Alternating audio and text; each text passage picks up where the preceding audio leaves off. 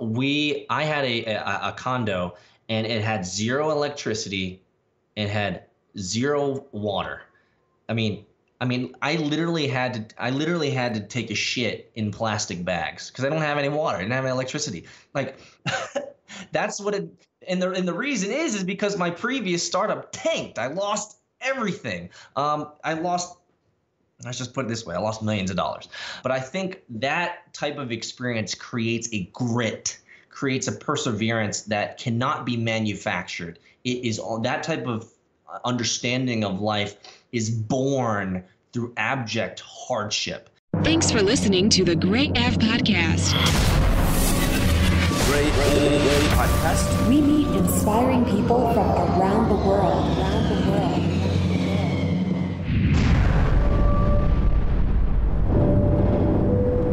Ladies and gentlemen, we are preparing to make our final descent into the Gray Avenue. The local time is what it is, and the temperature is good degrees. This is where curious minds, entrepreneurs, daredevils, hustlers, and problem solvers converge. On your left is the world of productivity and success, home of the unicorns themselves. For your safety and comfort, please remain seated with your seatbelt fastened until the captain turns off the fasten seatbelt sign. On behalf of the entire crew, I'd like to thank you for listening to the Gray Av Podcast. We are also on iTunes, SoundCloud, and Stitcher Radio. Rate and write us a review. You can also download each episode on www.grayjabesi.com. Enjoy the show. Hey, what's up, guys? How's it going? My name is Gray, and this is another episode of the Gray Avenue Podcast. And as always, today we have an exciting guest, and this is a podcast that you guys will definitely enjoy. And here's why. We have Peter Saddington today as our guest. And Peter is a scientist, certified Scrum trainer, an angel investor, and a cryptocurrency enthusiast.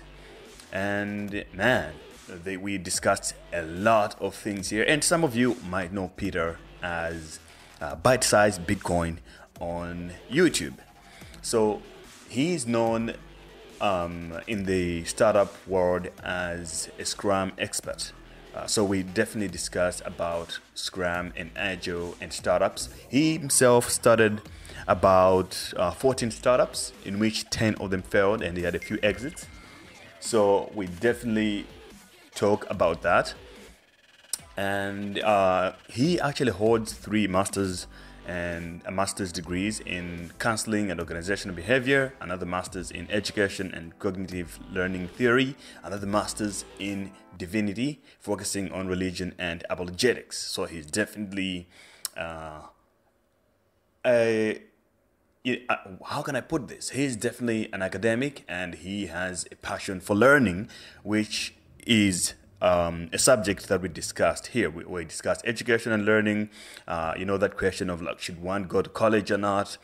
We discussed startups, Scrum, and agile. And for more, you can read his book, which I will add in the show notes. You need to check out. He has wrote a few books, but one that you can find is the Agile Pocket Guide by Peter Saddington. You can definitely find it on Amazon. So that's one thing that we covered. And we also discussed his 14 startups, which some of them failed, like I said. And he's a parent of 2. He has 2 kids, and we discussed parenting. What led us into parenting was actually the education subject. And we talk about discipline lifestyle, which he gave a lot of gold, which you guys can pick up from that. I learned a lot from him and how he thinks about discipline and a lifestyle of an entrepreneur. And we talk about, does work-life balance work? Does it really exist? Wow, your answer is gonna blow his answer is gonna blow your mind, definitely. So this is a 2-chapter episode, let's put it that way. Okay, the first one we covered all these things that I've just told you right now. In the next one, we talk about Bitcoin, because he is also the founder of like I said, he owns the YouTube channel Bite-Sized Bitcoin, and he's a miner in the cryptocurrency space, and he is the founder of the Bitcoin Pub, which you guys can check it out, the bitcoin.pub. It's one of the most interesting and the coolest forum about Bitcoin and cryptocurrencies. So the next episode will be about cryptocurrencies and Bitcoin, which I know most of you want to learn a lot, and Peter is the right guy to learn from about this. He bought Bitcoin when it was only $2 in 2011. So I hope you guys enjoy this, and remember to subscribe and write me a review on iTunes and all these kind of things, and share the podcast as well. Surely some of your friends and family want to hear this as well. Okay, I'll see you on the next one. Please enjoy my conversation with Peter Saddington, aka the Dodge Lord, aka Bite Size Bitcoin. Checked out some of your stuff during my research. You built about 14 or it was 12 companies, and 10 of them failed. What are the correct numbers? Absolutely. Yeah. So I've been a startup entrepreneur since '97 of sorts, and I've built 12 startups, and all 10 of them have epically failed, but 2 of them have been successfully acquired privately. So I think that's a pretty good batting average. The whole idea is just execution in numbers. So the more that you execute, the more that you learn, the faster you learn. And so part of the kind of the philosophy of my life is how can I execute as fast as possible so that I can learn as fast as possible so that I can make better informed decisions on my next startup. So it's just a constant iteration of how can I improve and improve and improve and improve, and hopefully eventually you hit the jackpot, which I was fortunate enough to do a couple times. Okay, tell me the ones that succeeded first. What were they all about? So the first one that was succeeded was a product company. It was an application, a B2B, a business to business application that helped teams, software development teams, better understand the relational dynamics. So it was a scientific program of sorts, helping teams and companies understand how to optimize their human resources and be able to move people into better and more creative and productive roles. So it was an internal survey of sorts that helped teams understand how does this team of 10 people work together, and what levers can we pull to help them engage better, communicate better with each other. So it was an enterprise tool based on behavioral science that we sold. The second one was a consulting company. So I built a consulting company on organizational design here in Atlanta. And I think it was in 2014, I believe, or 2000. Yeah, I think it was 2014. Yeah, I think it was 2014 where we won Best Training Company in the Southeast, and so that got a lot of press coverage, and eventually a company out of Colorado ended up acquiring my company, my consulting company. So I sold a consulting company and I sold a product company. So you have been in the management side of things a lot. I guess that's why you're into Scrum and all these kind of things. Absolutely. So it is quite kind of difficult to sell a concept or a company that is you're all about management. It's a service as much, right? Not product too much. What are the things that what are the pitching points that could make someone buy a management company or a consulting company?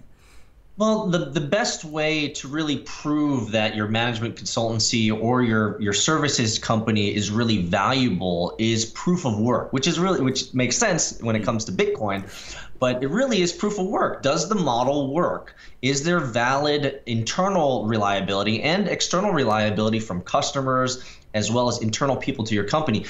Does the model work? Does it do the frameworks and methodologies that you've created? Do they actually help companies improve their bottom line? Do they help reduce risk? Do they help improve quality? Do they help improve quality of life? Do they help improve the speed to delivery in terms of product? And so being able to prove that over multiple years and showing that, hey, the constructs and the framework and the methodologies that I've created actually work with companies. And these are not just small companies, these are large conglomerate, your Fortune 50, your Fortune 500 companies.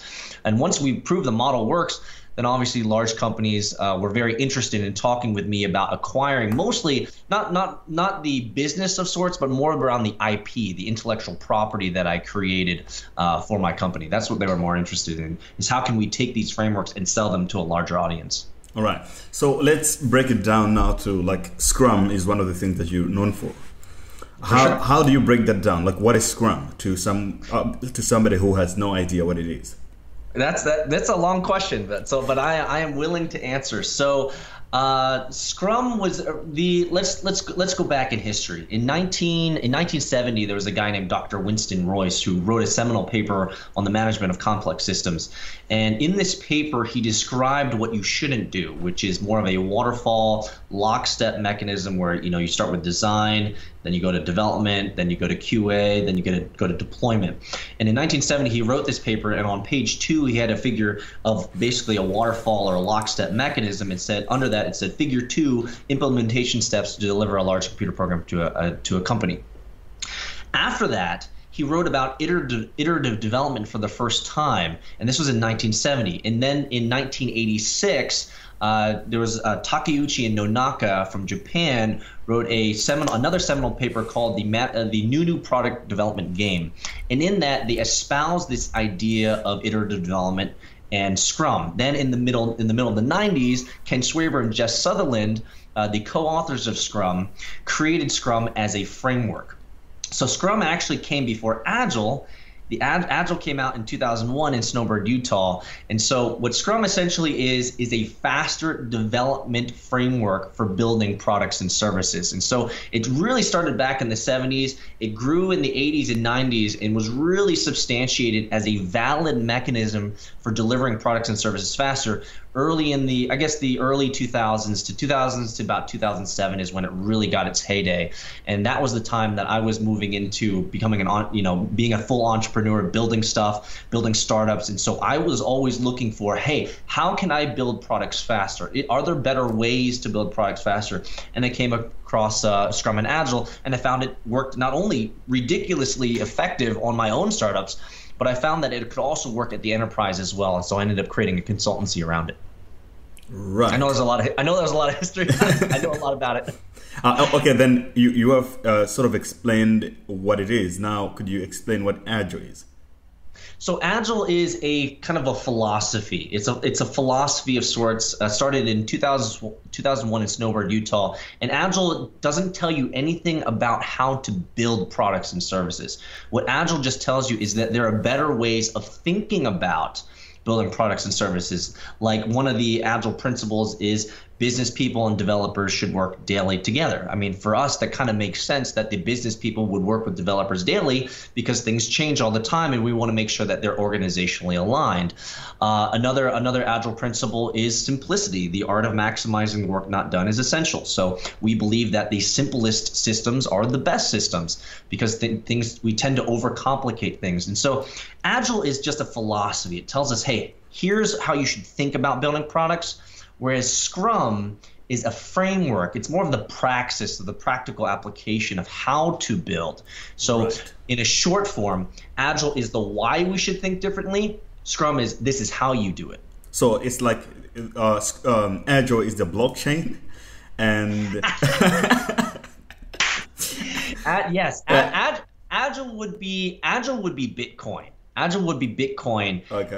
And Scrum would be all the altcoins of how you actually apply it into different economies at scale and different markets. Yeah, so that's a good analogy. Yeah, Agile's like Bitcoin, and Scrum is like how is different offshoots of Bitcoin in terms of the altcoin market. That's a pretty good example. Sounds good.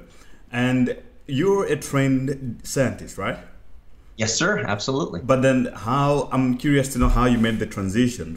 Did you work in a lab at all, or you just moved from? Yes, I did. I worked in a lab. So I am a trained scientist. So I have 3 master's degrees. I have a master's in counseling and organizational behavior. I have a master's in education in cognitive learning theory, and a master's in divinity, focusing on religion and apologetics. So I have been it's weird saying it coming out of my mouth, but I mean, I have constantly been a self-starter, someone who is constantly wanting to learn. I consider it kind of like a genetic disease.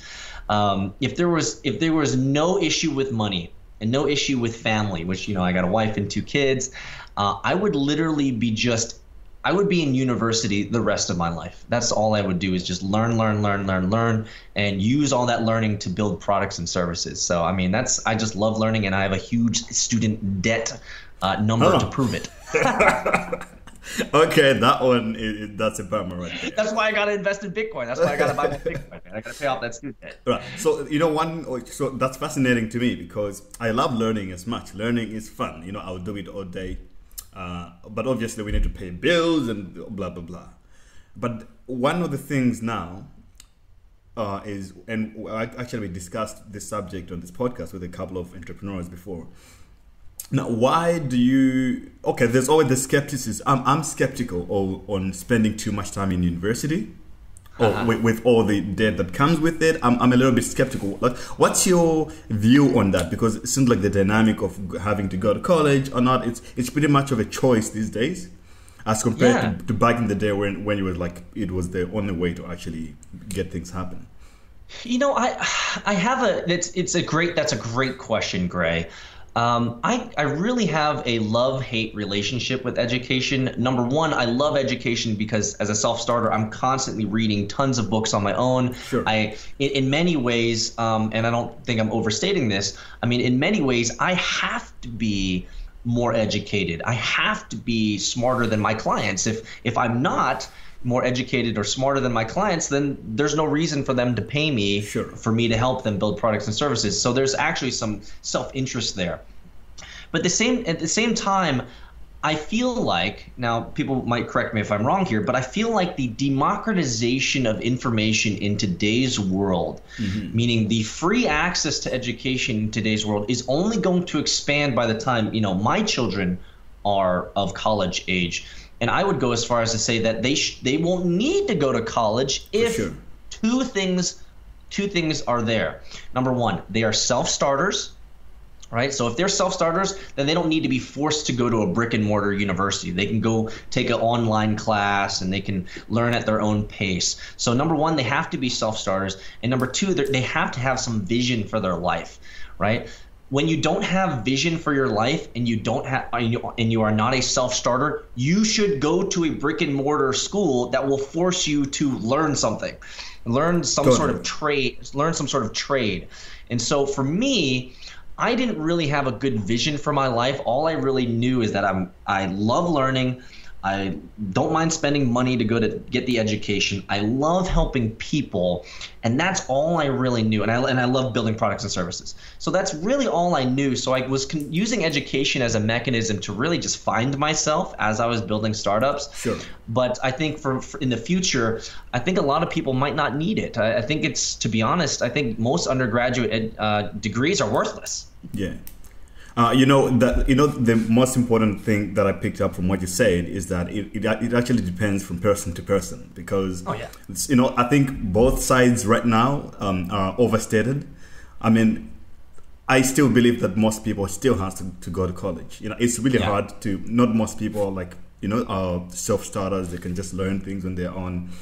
But, there's always now the question about money as well on the other side. It's being overpriced in a way, I don't think, and again, this is my opinion, but if what we have learned from social psychology and human systems and cultures, if we take all that learning, then really the worst time to go to college is when you're 18 to 22. I mean, in terms of your brain formation and understanding the world and mental maturity, social maturity, like literally 18 to 22 is the worst time to be choosing a career path or choosing, a particular area to learn and grow and become, an engineer, or a doctor, or a psychiatrist, or whatever profession.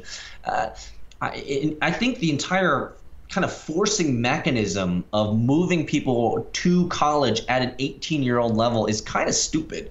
Because at come on, let's be honest. At 18 years old, did you really know what you wanted to do? I didn't know what I wanted to do. All I knew was I wanted to make money. A good question to ask is actually that. Well, I get a lot of questions from folks that are in high school or so. Like, okay, or if I ask them why. You say you're going to college next year. What are you going to study?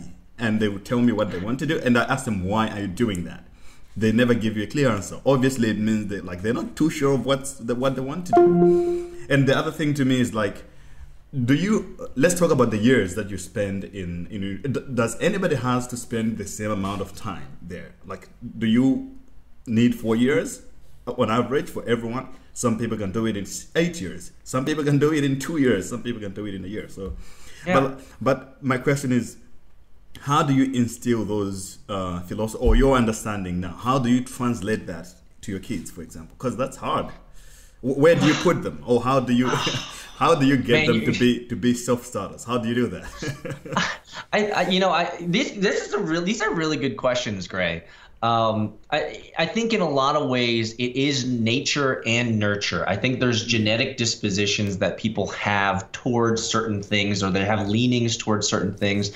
I can tell you this, for example, with my children, my daughter is an abstract thinker. So she is someone who can create things out of nothing in her mind, and is able to extract those abstract ideas and turn them into reality. So she's a very good storyteller. She's very good at creating a scene with Legos and being able to create an entire narrative around it. Whereas my son is far more tangible. He's pattern oriented with his thinking.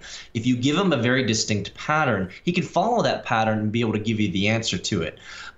He's also very concrete in his thinking. So it has to be tangible, it has to be real. And when he can see it, then he can manipulate it and work with his hands. But my son is not an abstract thinker. So I think there's some genetics involved with it, number one.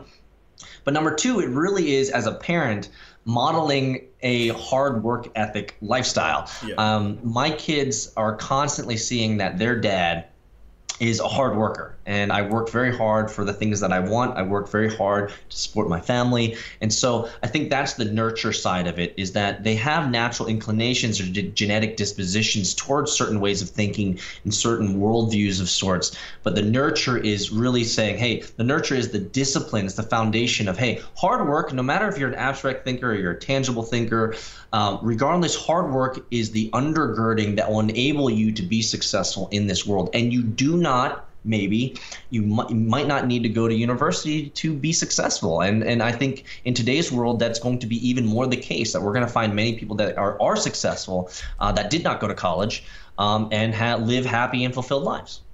Right. But then you have, every parent for the most part, right?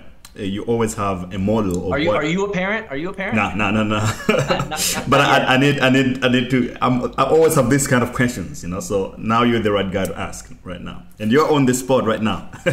Oh yeah. You're the box mining today. All right. So now you have a model of what you want your kids to become. My parents had their own model of what I wanted to be. I turned out to be a. Did you fail them? Absolutely. I'm not a doctor. I'm not a doctor by any means, So it's like I did something. I'm the Wild West of what they wanted to become. Man. But it turned out positively, though. I didn't fail out very, very far. But they still need that sticker, the Harvard sticker on the car, at the end of the day, and I didn't give them that. So if you have a model of what you want your children to become, you have that too. It's just a bias of like what you think is right for your children. But right. How, as a parent, do you try to distract yourself from that? Like, let them be what they can be, instead of you trying to, like, if you have a passion, impose, right? You have a passion for cars. I know that, and your little Dodge has car toys everywhere. Yo, that's a genetic disease. That's a genetic disease. I have several genetic diseases. I'll tell you my 3 genetic diseases that I can clearly identify. Sure. Number 1. I have an insatiable desire for knowledge and learning. I mean, it's just, I was the type of kid that when I was younger, when everyone else was playing, I was reading books. I mean, that's all I cared about. So I have a genetic disease or genetic disposition towards learning. Number 2, I have a genetic disease or genetic disposition towards data. And so I'm really good with data, which makes me fit and form to be a scientist. As a scientist, especially as a data scientist, collecting large aggregates amounts of data, looking at patterns. So I think my son got that from me as well. And number 3 is I have a genetic disorder towards cars. My father was into cars, big time. That's a story for another day. Yeah. Love cars, and my son, he was interested in cars since the day he was born. The thing that grabbed his attention when he was just crawling around, looking out the window, he didn't want to do anything but look at, cars and big machines moving by. And so, those are kind of his genetic dispositions as well. I think when it comes to imposing your will on your children, I don't think that would ever be a good answer in terms of how to raise your children. The way that I look at raising children is very simple, is that I just need to model what I consider to be the best behavior possible that will not only serve them well in society, but serve them well at home, and allow them within that to understand good discipline, good self-awareness, right? The ability to be assertive, to be able to speak up. And so these are the type of things that you just try to model as a parent. And you frankly, in many ways, you're just trying to do your best. Yeah. And it will turn out something different. You never know, but you never know. Yeah. You never know. I think, in terms of the pragmatic, one of the things that I try to do as a father is give my children as many opportunities as they possibly can. Because, I don't know about you, but, in many cases, us and our previous generations, we didn't have as many options as kids do today. And so one of the things that I think is ingrained within parents is to want to give your children more opportunities than you have. And so certainly that's true with me as well. I think that's true to me as well. My parents gave me a lot of opportunities that, I'm good at doing, being myself a lot. I do things that I want, that I feel right to me. So I don't really like to be sort of forced to do things or controlled. So they allowed me to do that, which I'm totally thankful for. Awesome. Yeah, we live in a day-to-day where we have so much more opportunities, and I think what is often missing from our generation and in many ways the younger generations is just gratitude of what we have at our disposal.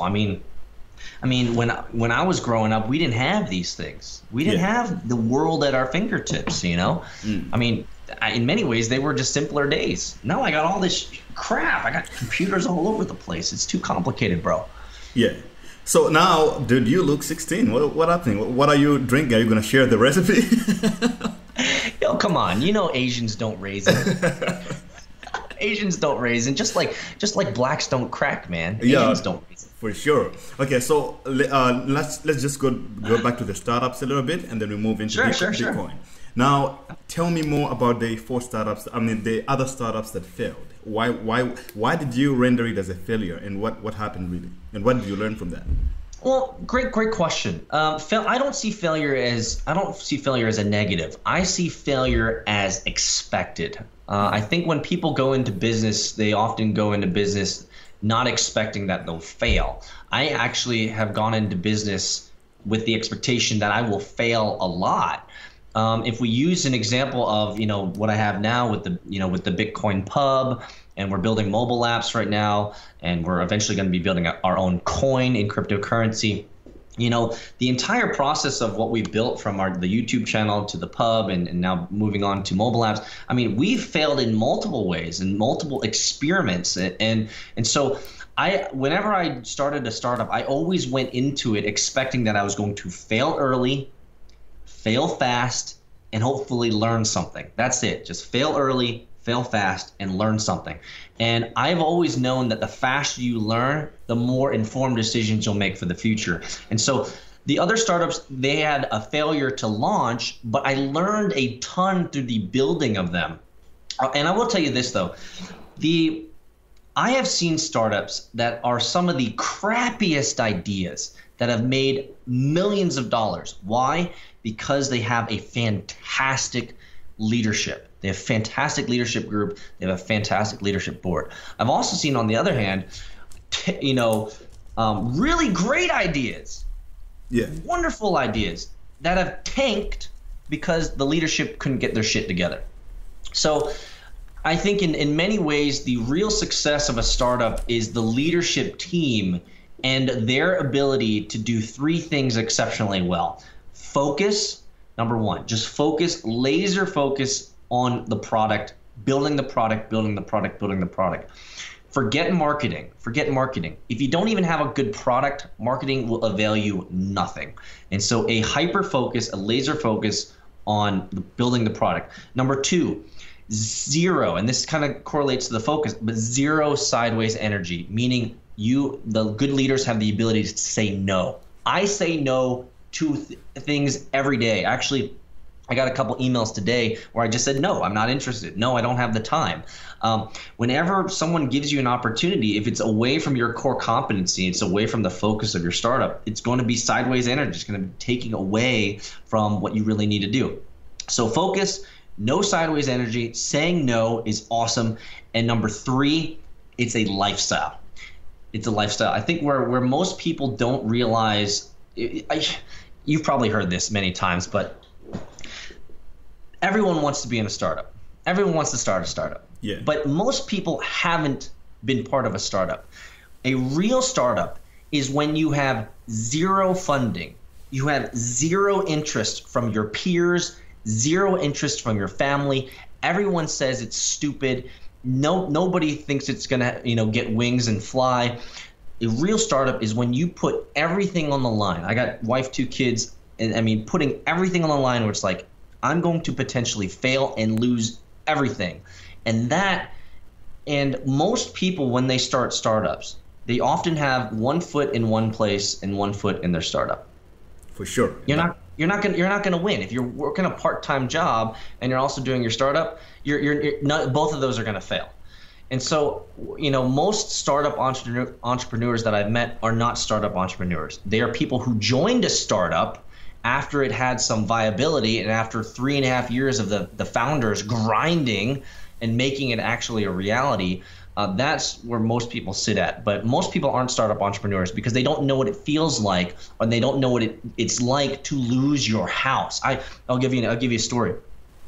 Before my wife and I were married, I had a condo, and it had zero electricity, it had zero water. I mean, I literally had to take a shit in plastic bags because I don't have any water. I didn't have any electricity. Like, that's what. And the reason is because my previous startup tanked. I lost everything. Let's just put it this way: I lost millions of dollars.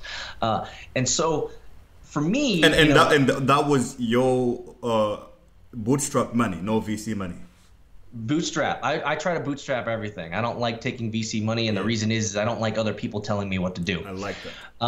And so for me, it's just surprising that my wife still stayed with me. I mean, I remember showing her the house, and she was like, "There's no electricity, there's no running water." It's like, yeah, I know, because I lost everything. You still wanna be with me? You found a nice one, bro. I found a nice one. But I mean. And it's not to say that that's the experience you have to have, but I think that type of experience creates a grit, creates a perseverance that cannot be manufactured. It is that type of understanding of life is born through abject hardship. And I think that's what makes real entrepreneurs successful is they've been to the bottom of the barrel. They've been to the point where they have $0. I think I had like $18 in my checking account at the time. So, coming back from that to what I have now, it just proves that I have the grit to do it, and I've experienced it. So I know what the bottom looks like. So if I'm not at the bottom, I'm doing okay. Yeah. But what saved you from that situation, though? It's like, did you ever try to work for other companies just like for rent, bills money, or what did you do? I picked up side contracts here as a consultant to keep the bills moving, but they were always contracts, so I was never an FTE or a full-time employee. Being a full-time employee to me was always too much. I never wanted to work for the man. I always wanted to work for myself. So I picked up side contracts to keep the money flowing, but they were never long. They were never long. Dude, you ain't the unicorn, brother. I like that. Don't work for the man. That's why you can kind of see him. I got all these gray hairs popping out. That's where it's all coming from, all that stress. You survived, so we're good. All right, so I watch your videos, obviously, so I like how strategic you try to put things together. I mean, you're definitely a data scientist. I've seen some of your spreadsheets, which now, before I forget, I would suggest that you share them with the community, like I'm terrible at spreadsheets. So if you could share that would be awesome. And behind I will share more, yeah. Now I can see that you have a lot of notes stacked up in lines and in order. I would like to know how your day is structured, or like how do you approach things. Maybe I can learn a few things or two, because my lifestyle is kind of crazy, but it works.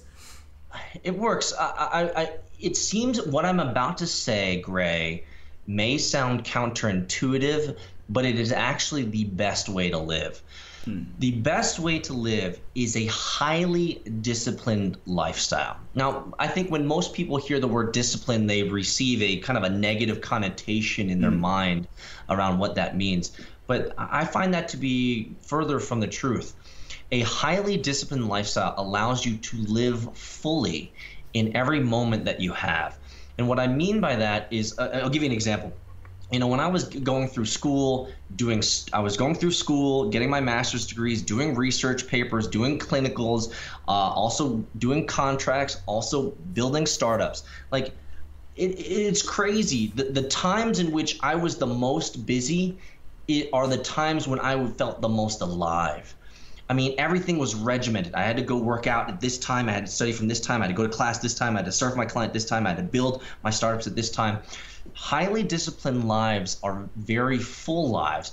And what it creates for you is a cadence to your life. When it's interesting, the more time you have, let me see if this resonates with you, Gray. The more free time you have, you'll find ways to fill it up with useless things to do, won't you? Yeah, for sure. Yeah. And so a disciplined lifestyle says, hey, I'm going to time box this and I'm going to do this during this period. And time boxing is a great way to create discipline. It's like, I'm only going to spend an hour and a half. That's all I got today to read. When the hour and a half is done, I'm done. So for example, I'll show you over here. I got an egg timer. I use this egg timer for everything. It allows me to time box what I'm doing. When the timer's up, I'm done. Focus on something else or take a break. Right. And so disciplined lifestyle is not only a very rewarding and fulfilling lifestyle, but actually a disciplined lifestyle is a very I think it's a wealth generating lifestyle. I mean, when was the last time you heard a successful person, whether it be an athlete, an artist, technologist, entrepreneur, a management, when was the last time you heard a successful entrepreneur say, you know what? I made $1 billion because I was lazy and I just hung out all the time. No. It's because they had a disciplined lifestyle. They focused like nothing else. They put everything into it. And I mean, these are the people that you're like, how do you even live? I mean, I only sleep like 4 hours a day. Yeah, I mean, I sleep about 5. Now, what you said is really interesting because I think I get it wrong in terms of, I guess, other people as well. It's like, I look at completion. Did I finish it? But what you said just now, it's about, okay, did I spend 1.5 hours today on this? Then maybe you can leverage it looking at when do you need to complete that subject or whatever. So that's pretty cool. Well, let me tell you something. Let me tell you something wonderful, and I think this will help your viewers. We have, as humans, we have a mental faculty that sets us apart from every other animal on the planet. And that mental faculty is called imagination. No other animal on the planet has imagination. Only humans have the mental faculty of imagination. We are the only creatures who in the world can create out of nothing something. Give you an example. That room that you were in, the room that you're in right now, that room wasn't there before. There was someone who created that room before it was even built. And they had in their mind's eye, in their imagination, they had the final product of that room that you're sitting in today. Same thing with this. There was a guy named Steve Jobs who created this out of thin air. So here's the thing that I want to lay on you. We as humans have the only mental faculty in the entire world to complete something before we begin. Sure. Let that sink in. We are the only creatures in the world who can complete something before we begin. And so what makes this so powerful when it comes to startups and entrepreneurship is having a firm vision for what you want to build.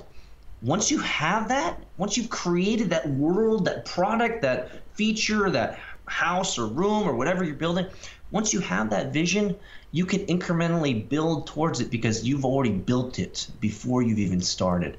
And so that's a powerful idea, and I think a lot of people forget that. They say, hey, I got to get started, I got to do something. No. begin with the end in mind. Yeah, sure. I've heard that before. Yeah. End goal in mind, right? Yeah. I mean, when I started the whole thing, creating the Bitcoin.pub, the mobile apps that we're building, the coin, I mean, I've already built them. They're all in my mind. And I already have them, outlined. I mean, what you see back there is my third book that I'm going to be publishing.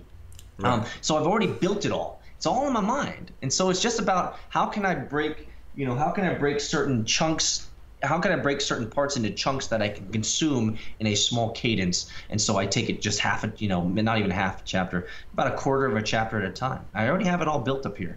And so the key idea to any type of endeavor or any type of startup, you got to focus on the vision. What's the product vision? What's it going to be? Make it, create it. Cool. Okay, I think now it's safe that we can move into, but you didn't answer my question. How is your day structured how is my day structured? It's very regimented. It's very regimented. The reason I asked this is now I've added gym to my schedule.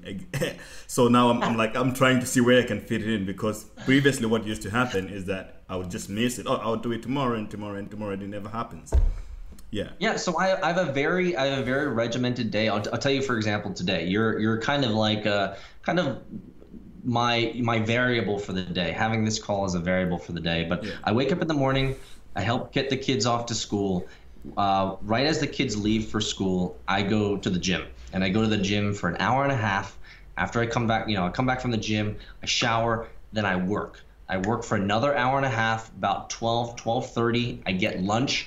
After lunch, I move on to the next activity. So my mornings are pretty regimented and pretty consistent, because there's a lot I need to do. I need to go to the gym, I need to eat, I need to shower, I need to do some work, at least an hour and a half worth of work in the morning.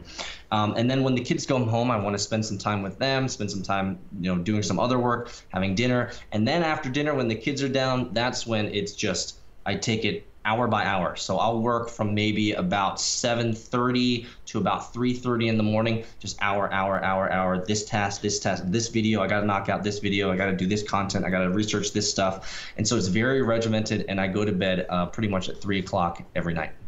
Cool. 3:30. What time do you wake up?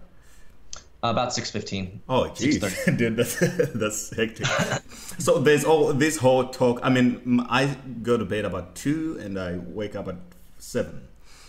So it's not bad. Yeah, there's this whole thing about work-life balance, dude. That thing doesn't work for me, dude. I'm obsessed with hustle right now. I have a lot going on. I gotta do this and that, and there's always, all over the place. Okay, you got a work-life balance, sleep 8-9 hours. I just can't.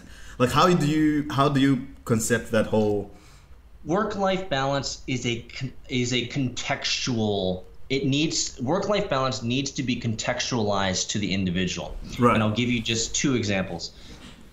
Work-life balance works really well for a corporate employee. A corporate employee should have a work-life balance, right? They wake up in the morning, they go to a job, they slave away at that job for someone else, working for someone else, and then they should go home about 4:35. Now, if their boss or their slave driver asks them to work till 7 or 8 or 9, they do not have a work-life balance. They require a work-life balance. For me, as an entrepreneur, work-life balance does not apply. It doesn't apply. You just balance where you can balance, sure, depending on your passions, what you need to do. So I don't believe that it's possible. Now, people might correct me if I'm wrong here. I don't believe it's possible to have a day in, day out work-life balance as an entrepreneur. I think entrepreneurs need to take breaks or sabbaticals or time off or vacations. But if you're building something and you love it, you won't want to do anything else but do it anyway. For sure. So, what I'm building right now with the Bitcoin Pub and what I'm building with the mobile apps, the iOS and Android apps that I'm building for the cryptocurrency economy, I mean, there is no work-life balance. I want to build this stuff. I want to build it now. Frankly, I wish I had built it. I wish I had started earlier. And so I don't believe work-life balance can really work. I think it's a compromise that you have to accept as an entrepreneur. But as a full-time employee, you should have a work-life balance because you're slaving away for someone else and making someone else money. Rich, absolutely. So for the people listening, you're listening to the Gray AF podcast, which you can check out on iTunes, SoundCloud, all over the place. And I have my own YouTube channel. It's called Hardcore Crypto. You guys can check it out. Hardcore Crypto. For sure. Now we're jumping into crypto. We're going to jump into What's Bitcoin. up? Yeah, man. Sure. So did you make your first million in Bitcoin, if I may ask? Okay, guys, thanks for listening. I think we're going to end it there for today. And remember to check out the upcoming podcast. That's the one that contains everything about Bitcoin that Peter had to say. Remember, he bought when it was $2. And as I speak right now, one Bitcoin is $4,000. So then you can learn how he got started and how he has been transitioning over the period of time to this day. And he hasn't sold any. But he has traded with other altcoins. This might all sound alien to you, but I just recommend you listen to that podcast and then you get used to it. All right. Thanks and see you on the next one.